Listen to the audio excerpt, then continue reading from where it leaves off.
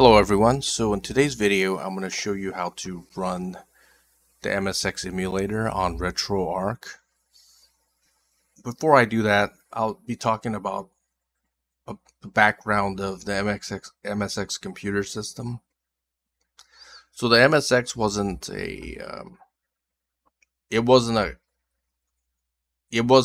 like a computer manufacturer or anything like that. Not like NEC or IBM or Hewlett Packard or anything like that, or a Commodore 64 or Apple. It was basically it was an operating system that was supposed to be used across different computers that use the same type of hardware. So back in the early 1980s, ASCII and Microsoft teamed up to create a computer platform. So Microsoft provided this operating system for the MSX project, and I guess ASCII provided the hardware part of it. So the hardware part was licensed out to different companies. It was a variety of different companies, like National, Sony, Pioneer, Panasonic, Samsung, Sharp, Philips, Canon, Yamaha, Toshiba, Mitsubishi, Sanyo, JVC, and a lot of manufacturers produced the MSX computer with their own brand on it. So this one is a Sony brand. We have different brands. We have this is a National brand. This is a Spectra Video. This is a Philips model MSX. This is a Sony, the one that you saw. This is Canon's version of MSX. We have so many different models. And what all these have in common is an operating system which is based on Microsoft. Basically a operating system Microsoft created for MSX, basically.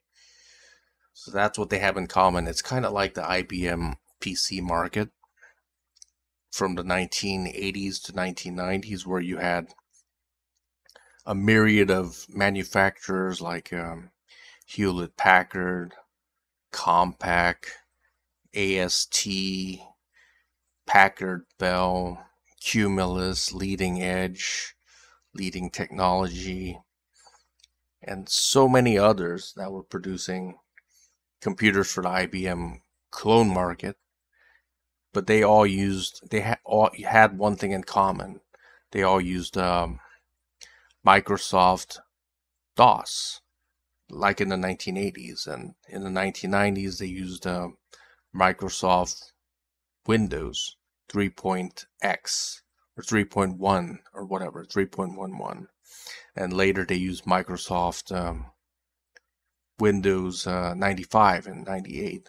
But these were produced by different manufacturers, and you had small shops building computers as well, you know. So the competition for the hardware was fierce, but they all had to use Microsoft's operating system to use their computers, basically. So it was the MSX was kind of like, the idea behind MSX was like that, basically. Kind of like creating a standard, and as we got to the 1990s, we did have a standard. We had for sound, audio cards, it would be the Sound Blaster or something. And for video, it would be VGA or Super VGA. So we had some kind of hardware standard, but different manufacturers producing peripherals, modules, and components for computers, basically. So that was the idea behind MSX. So when you want to get MSX to run for Retroarch, you need a couple of things. You'll need the BIOS for it. And these are the BIOS files you'll need. I did find the BIOSes for it. Let me see.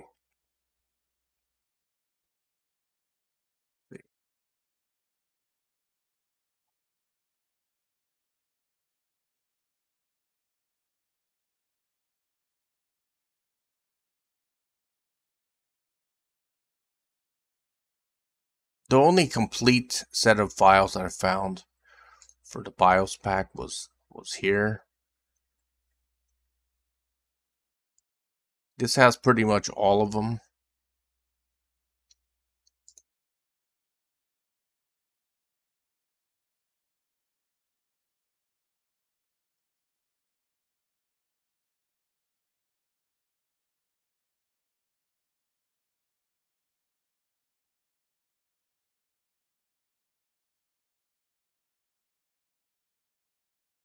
So you could download that, and then you could put the BIOS files into the BIOS folder and Retroarch. So let me go here to Retroarch.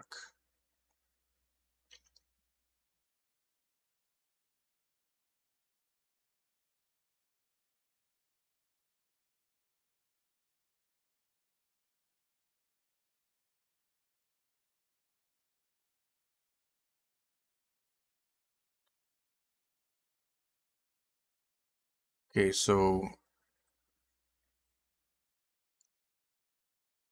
my BIOS files are here. So you just put them in the systems folder, just like that. Get it in there. I already got them in there, so and that website pointed out that you have to get it exactly. You need to get these exact files to get it to run. So everything that is required, just put it into the systems folder. You don't have to make a directory for it. And as for the games, you can get them on My Abandonware. Just go to Platforms, go to MSX. You could download them here. You don't have to unzip the files to run them or anything like that. They should just run. Now let's take a look at that BIOS pack.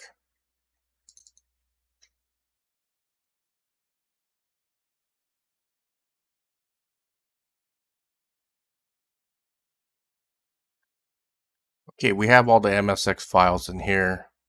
You could just dump everything in here and dump it into your Retroarch systems folder, and that should give you all the MSX BIOS files and everything else. And as for the games, you can find more on archive.org. Let's put Microsoft.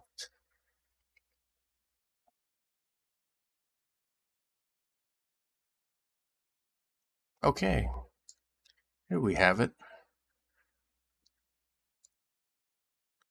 You could download it here. You could also use MSX2. Both of them will work. All the games for here, just download both and unzip it and just put it into your ROM or a game directory. So for me, I put all my MSX games in here. So the MSX didn't come with a floppy drive or anything like that. So most of the games ran with cartridges, ROM cartridges, as you can see. So there's no need to change disks or anything like that. So now let me run Retroarch. So I put all the BIOS files in there, so I should be able to run it. Okay, now I'm going to run it. So first you want to do is load core. Go to download a core. You want to go to Microsoft MSX. That's the one that you want. Here it is, just get that. I already downloaded mine. And just go to load con.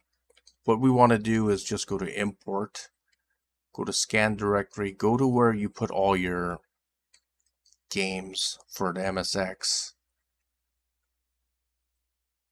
This is where I put mine, scan folder. This could take a little bit of time. The more files you have, the longer it will take, basically.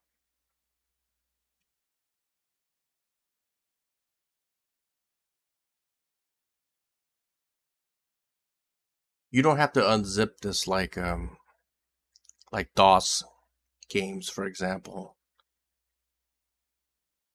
ROMs are a lot easier to run than actual computer files, which are stored on floppy disks and stuff like that. Because on computers it's more specific. You'd have to run some kind of thing like .exe or .com or .bat. So okay, that's it for that. So let me go back. I also have,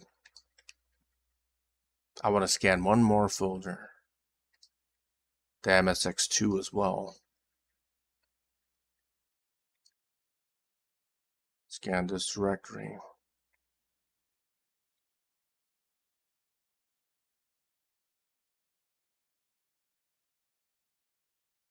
Okay, both are done. So now I could run the games from here instead of going to load content and search out each individual one, which is very laborious. Okay, let's run 1942. Try that out. So if you have all your controls configured, the buttons are just A and B.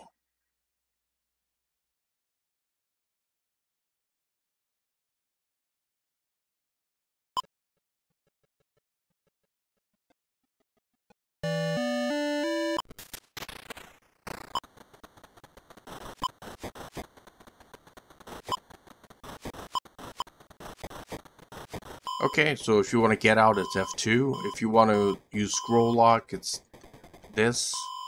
It says game focus. I'm going to press scroll lock again to get out of it. So I'm going to press F1 to go back here to close this. So scroll lock is useful when you want to use the keyboard and you don't want to use the Retroarch keys. That's what you use scroll lock for. So I'm going to close that.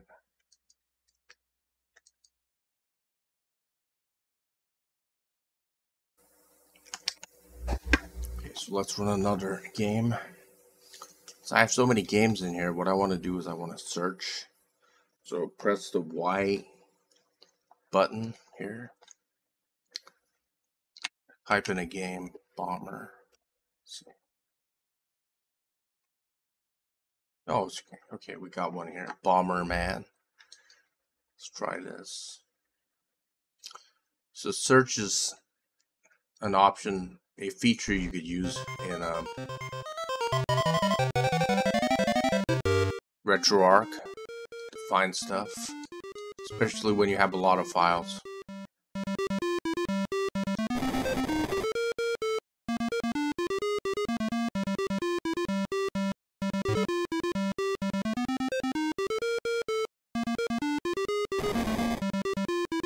I have to say the scrolling is a lot better in this emulator versus the NEC PC 88.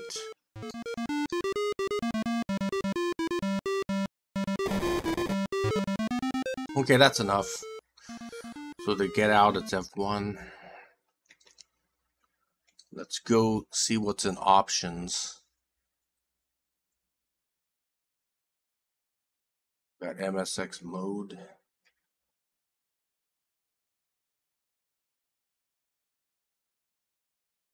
I guess that's kind of like the BIOS, the one that you want to use. I guess 2 is fine. I didn't really change anything here, just left everything default. You can change the video mode to NTSC to PAL if you want, or dynamic.